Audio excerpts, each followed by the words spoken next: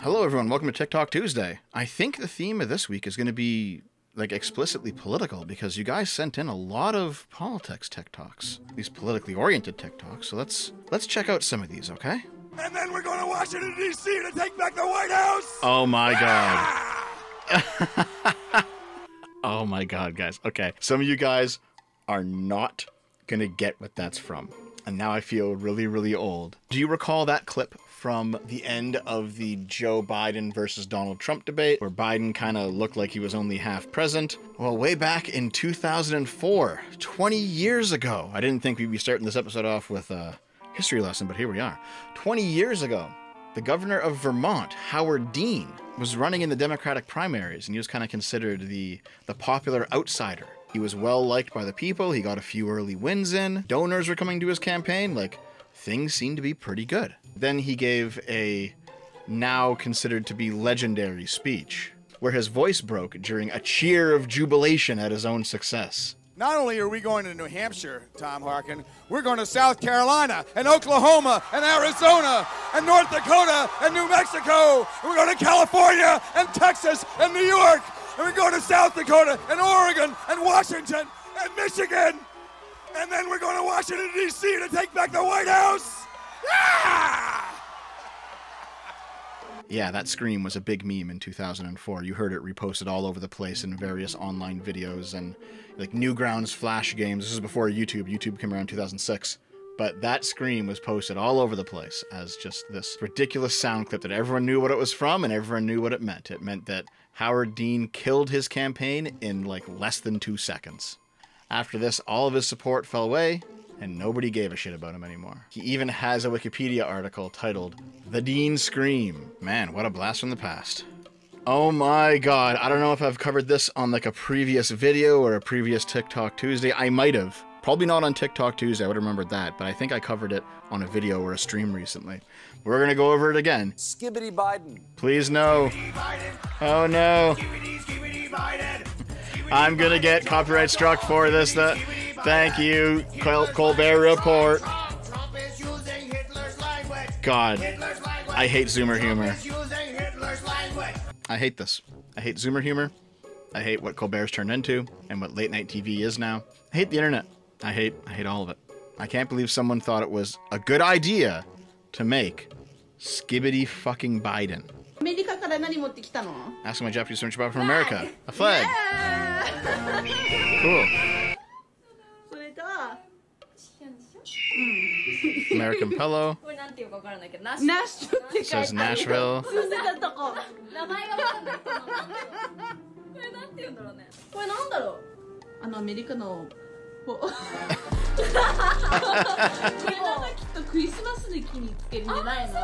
don't know about that one.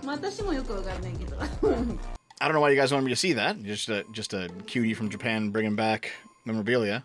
That was a giant American flag, though. Damn. She seemed like more into it than a lot of people who are Americans, frankly. Oh. Gotta turn off that music. Biden, a healthy diet, drugs, and baby blood. Trump on McDonald's and Diet Coke. Okay, I get the joke. This is like over 10 years ago for Trump. He is not nearly this spry. I get the joke, though. It's pretty funny. Biden basically is a shriveled shell of who he used to be. As you know what? We will all be that one day. Everyone gets old. Nobody rules forever. That is just how it is. Would you mind being in a video? Oh. We're filming, so I guess so. What are your thoughts on Donald Trump? I think that he's a criminal. He probably shouldn't be running for president. I think you're a fucking bitch. Based. Man, I like how he did the cold open, right? In the middle of a store even. Like, that was a Walmart, I think. So, like, he's already intruding on her space. And then he immediately goes sour when she says that she doesn't like Trump. Fucking hilarious, dude. My man, you're the one who started the conversation. So thank you all. God bless you all. Let's go lick the world. Let's get it done. Good job, Biden. Let's go lick the world, fellas. Slurp it up.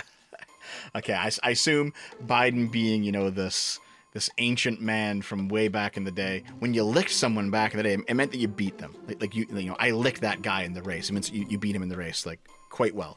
So Biden's lick the world is probably like, you know, let's go take on everyone and win.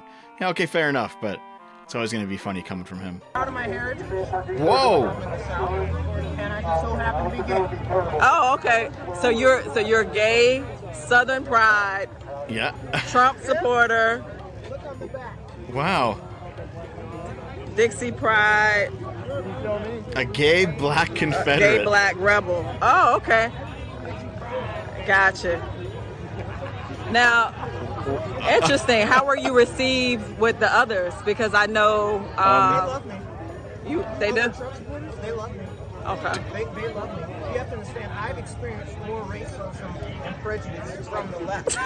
So, I mean, I can go on all day about the things that they Let's call be fair, the left's quite racist themselves, yeah. Sellout, race trader, self-hater, gayist, gay racist. It goes on. But Yeah, fair enough, dude, fair enough. Guys, have you heard that term before? It's just so weird to see. It really feels like one of those, you know, massive overcorrections where because you met some lefties who were racist or homophobic towards you, and they exist, don't let the left tell you they don't. They definitely exist. Now he's swung completely in the other direction, like way too far. Guys, you have to become an enlightened centrist. That's the way. Another debate one. Oh, wait. They can't stand it. So let's get that straight. What are you doing? Me more than just about any of them. And that's based on every single bit of information. As far as Russia and Ukraine, if we had a real... I'm gonna be honest, I don't know about Kamala's chances for winning, but boy am I glad Biden dropped out. That guy was not all fucking there, man. Oh yeah, this next one's fucking insane, guys. You gotta see this. There's no audio, at least for this version of it, but yeah, this chick got a Trump tattoo on her fucking forehead. Look at this shit, dude. Trump girl gets Trump tattoo. I hope it's not like... I hope it's fake. There's... Oh god, it might not be fake. Oh my god, dude. Why would you do this? What? Like, it doesn't matter if Trump wins or loses. This is fucking embarrassing. To get Trump. The best tattoo I've ever done. Oh yeah? Guys, would you? Would you date her? Would you date the Trump chick? Like, it's not even your name on her forehead. It's Trump. Like, imagine that you're getting a blowjob from this chick, right? Like, you know, you're leaning back, you're getting the sloppy toppy, and it's just Trump on the forehead. I don't care how much you like Donald Trump. There's no way any guy's going for that. Like, I sincerely hope that that's fake, because she might have completely destroyed her fucking life. Oh my god, if Trump loses in 2024, that's going to be probably the worst tattoo that has existed in the history of tattoos. Like, that's pretty bad. That's pretty fucking up there, dude. Ms. Green, for 4 minutes and 21 seconds. Mr. Chair, point of order. What's this? It's me. Ms. Crockett. I'm just curious, just to better understand your ruling. If someone on this committee then starts talking about somebody's bleach blonde, bad built butch body, that would not be engaging in personalities, correct? A what now? Chairman, I make a motion to strike those words. I don't think that's a I'm parliament. trying to find clarification on what quality. Chairman, motion to strike those I had no idea words. what you just said. We're not gonna do this. Look, you guys earlier literally just said you just voted to do it. Y'all did it first, so you don't want to talk about voted to do it.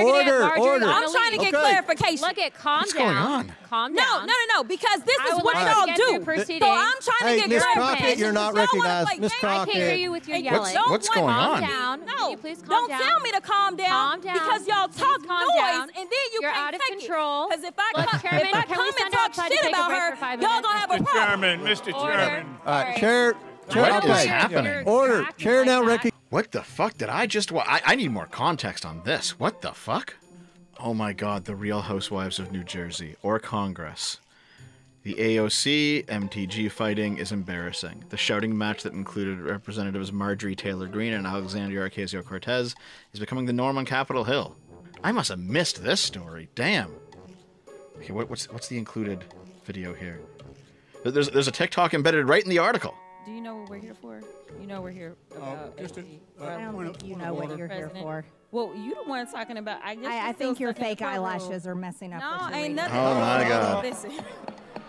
Order. Mr. Chairman, That's beneath would even you your please screen. regain Order. Mister, I do have a point of order, and I would like to move to take down Ms. Green's words.